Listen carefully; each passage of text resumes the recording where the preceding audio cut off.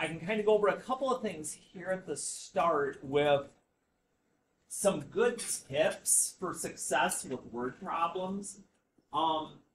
Most of the time, figuring out what you're looking for right away will make your life easier, because that way, as you're putting your equation together, it's going to be a little bit easier to know what your end result should be. And then again, the keywords, understanding there's a whole heap and lot of different words for add, subtract, multiply, and divide, and it's not going to be straightforward every time.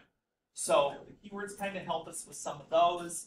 And then equals isn't always equals. We can find some little words in there as well. So I've found it helpful when I'm doing these before to be like, all right, so we'll start real straightforward. 8 less than 3 times the number is 13. Find the number. You're like, okay, I'm finding the number. The number's the variable. So let's see here. 8 less than 3 times the number. Now, sometimes I'll not even go in order. I'll be like, wait, 3 times the number. Okay, I can do this. Would it be 8 minus 3x? Ooh, now that's going to be the question here. We're going to do Would it be 3x minus 8? Oh dear. Okay, hang on. We got to write both of these down because we got to think about this.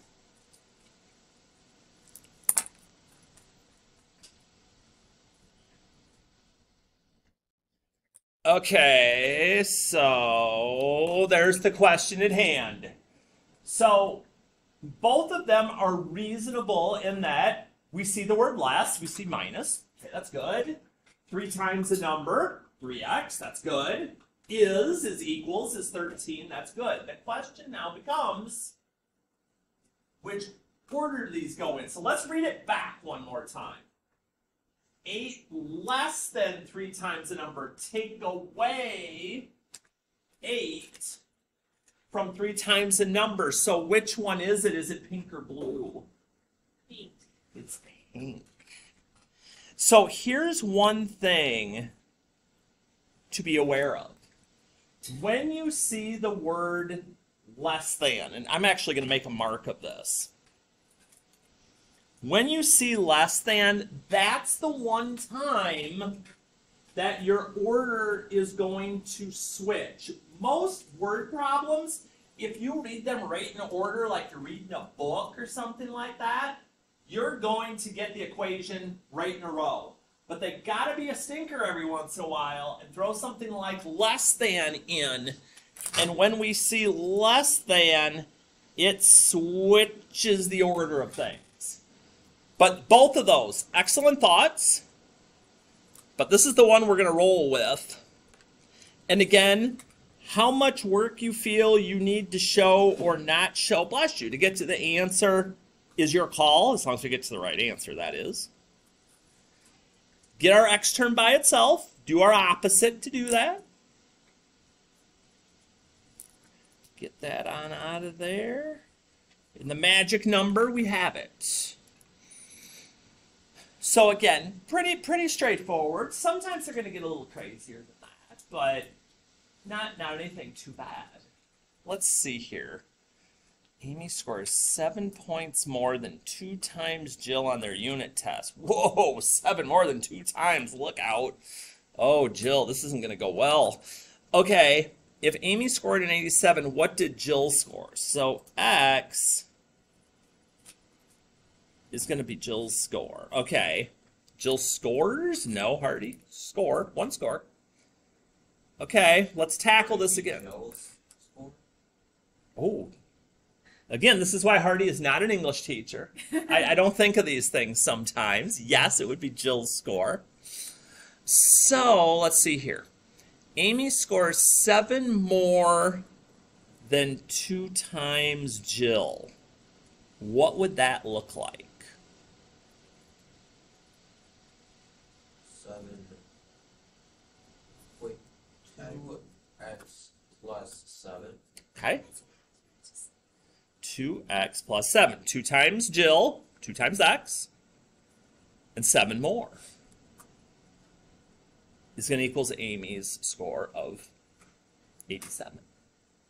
And now we're just back to doing things. We're going to see how it did not go well for Jill here. Oh, Jill. Jill needs a retake. Jill needs to do practice. Jill needs to study. Or maybe Jill was just having an off day, because that does happen sometimes. Oh, my. Yeah. That's Yeah. not, That- that doesn't look good. Not good. Like, we're not even close. That's, yeah. Yeah, we need to, maybe Amy needs to help Jill get ready for the next one. I think that's what we need to find here. So, okay, we just got to get beyond that, though. Got to get beyond that. All right. I'm going to freeze frame this up for a moment. Let's try to set up number 3 on your own. We'll get back together here in a moment and see.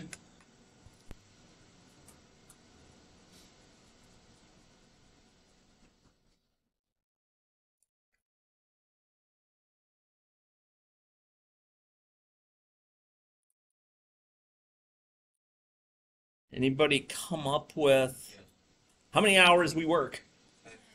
With ya.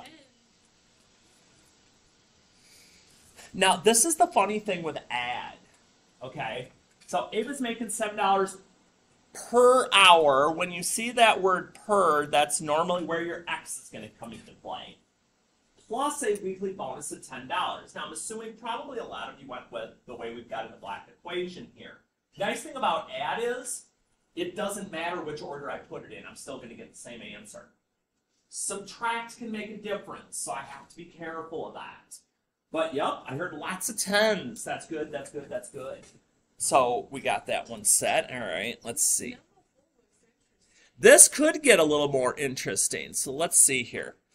Emmanuel is 2 times older than Jamie, or Jaime, it depends. Their ages add to 54. Find both of their ages. Okay, so they didn't give us one direct person here. So let's think this through. So let's just roll with this. Let's say Jamie is X. So would you agree, because it says their ages add, so Jamie plus Emmanuel, okay, it's going to be 54. Sometimes putting it into words can make it a little bit easier to figure out what we're going to do here. So if that's true, and we said, hey, Jamie's going to be X. So, okay, so X.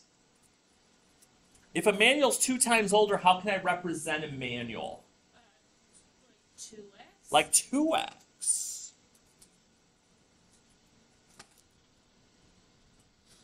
And we're there. We've got Jamie, we've got something for Emmanuel, and we have their total. So if I got 1x and I add another 2x to it, we got 3. And we can divide by 3. So this is one of the problems, though, where I can't just get to the number and say, I'm good, because the question is find both of their ages. So Jamie's 18. How old's Emmanuel going to be? Let me see. 26? Close. 36. Okay. Ooh, now that's even better. Okay, see, I like when we think outside the box here. Because you could. I did 2 times 18, but I heard, you could just do 54 minus 18, and that would work too. Multiple ways to get to answers. That's what I like hearing. Because everybody thinks math, there's always like one way. That is so not true most of the time. There's so many ways. All right, we're almost there. Self-paying an accountant $25 an hour to do her taxes. That's cheap. Plus a $100 one-time fee. Her total bill was $250. How many hours did the accountant work? Okay. How many hours? So there's our X. So she paid 20. Oh, there's that per word again. When we see the per, there's the X. So 25X. $100 a head for no matter what. No matter how many hours it took the accountant, we're only paying that 100 plus whatever that is. Our total bill is $250. And again, we could have put that into words. We could have put fee plus hourly equals our $250. We just got to find with all these things the way that clicks the most with you. And the easiest way to find that is just by jumping in. Oofda. Must have been some accounting work. 6 hours Dang. to do from taxes. Must have been some fancy business stuff in there, some investment things. I mean, hey, that feels more like a question I'd do in business math than we're doing in here. All right. Let's see. We're going to try this. I'm going to try this one more time. I'm going to challenge. You guys are up to the challenge, I think, because you've been doing great with these. I'm freeze framing again. Try to come up with your equation for 6. Now, this one, there's a couple challenges. I'm not even going to say there's not. So,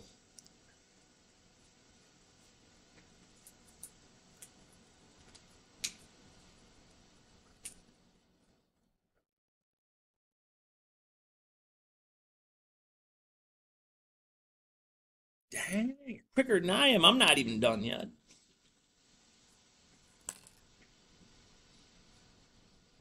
Be curious to see if y'all came up with a different way than me doing this again. Because it seems like that seems to be the way we're rolling here lately. We think differently. There's nothing wrong with that. Okay. So hopefully by now you've kind of got an idea with your equation rolling through. Anybody got an answer they want to throw out? Well, it said 8.89. And you round, okay. No? Any others? I'll give you a hint. It is going to be a whole number.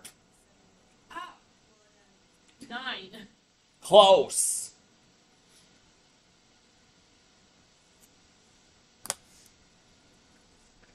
I have a feeling what might have happened. So we might have tried eliminating the fraction early. I'm not sure. Oh, I got totally different.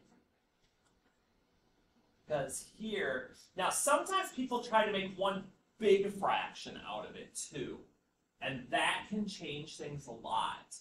But kind of as we take it in pieces, so 9 more, we know we're going to be adding 9 to something. Oh, that's what I'm Okay? Then a number divided by 8. So if a number's divided by 8, it's like doing a fraction, is 10. And even if I put the 9 plus, that would be okay. We'd subtract the 9 out of there, get our fraction by itself, and then I just got to remind myself, hey, the opposite of divide, fraction, is to multiply. That one was tricky. That one was a little trickier. And like I said, we're going to be building towards that stuff as we move on with these. But today, we're just going to kind of play a little bit. Play a little bit. We're going to probably have to wiggle our way out of some stuff, but that's all right. So here's what I want you to be playing with. Okay, so we're going to be over here on 5 and 6. Here's what I would say. I would say for right now, and you can take your pick. It depends on how you're feeling today. Okay, pick evens or odds. So do all the left side on both sides or do all the right side on both sides. I am going to jump in, though, because I see a problem right away that I want to make sure we don't get stuck on. And I also want to see if there's a second one of those. Ooh, there is. Thank you. All right, we'll get that. Thank you. All right, the one I want to chat about, number 2, because this is kind of interesting. The sum, okay, so we're going to be adding. The sum of 3 consecutive numbers is 27. You're like, okay, let's see. So let me just do a for instance here. So 3 consecutive numbers. 3 consecutive numbers could be 3, 4, 5. Okay. 3 consecutive numbers could be 1, 2, 3. Because I'm adding 1 each time is what it means when I'm doing consecutive. Now we're going to get weird. Get ready. The first number is X. What's the second number? X. Nope. It'd be the same number.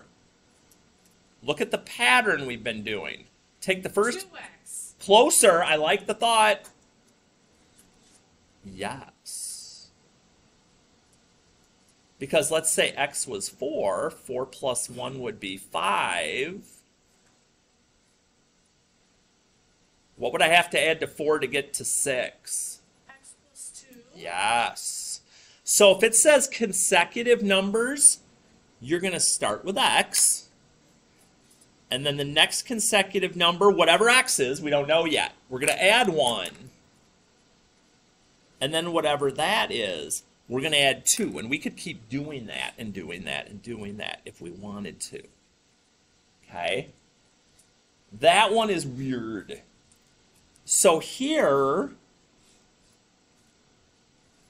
I have 3 x's, because remember, they each have a 1 in front of them. I don't see it, but it's there. And these are on the same side of the equals as well. So I just combine them. We're not doing opposites. And finally, my equation looks normal. Well, as normal as numbers and letters going together can be. So if I can survive that first part of it being really, really weird, and then again, what are the 3 numbers? 8. 8 plus 1 is 9. 8 plus 2 is 10, and I can get all 3. Now, I'll admit, one confession to make here. Well, Hardy, couldn't I really just, if I wanted to, kind of play with numbers and be like, well, let's see, 4, 5, 6. No, that's too low. 6, 7, 8. Oh, that's a little too low. And just keep playing until I get an answer. Yes, but that doesn't get you involved with the thought process to build these, which is what you need to be doing with these. I don't want you just guessing, checking numbers in your head until you find something. Because what if you get an answer, sometimes it's a decimal or a fraction? You will. Then we're not going to be ready for that. So keep trying to push yourself into using the variables and making the equations for them and not just guessing and checking. I do have an answer key online now. I got that done after yesterday, going oopsie. I still have a physical one up front. You can check as you go. That's fine.